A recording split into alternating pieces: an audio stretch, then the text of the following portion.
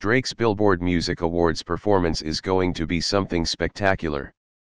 Drake hasn't performed on TV in almost 2 years. In that time, he's dropped 2 projects, Views and More Life. Whether you loved or hated them, you have to admit that's pretty impressive. But on a night when he's nominated for 22 possible awards, including Top Artist, Top Male Artist, Top Rap Artist, and Top Rap Album, his obsession with British television crime drama Top Boy makes a lot of sense. Of course he was going to pull out all the stops.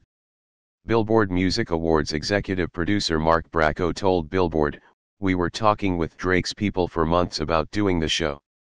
Obviously he then became the biggest nominee, and we tried to come up with something really different and unique and exciting and spectacular." He elaborated that, "We built a real terrific relationship with his team, working creatively with them and coming up with a big idea, and I think it's gonna be a very, very big moment in the show. It's not a surprise, necessarily, but it's gonna be a moment that people aren't exactly expecting.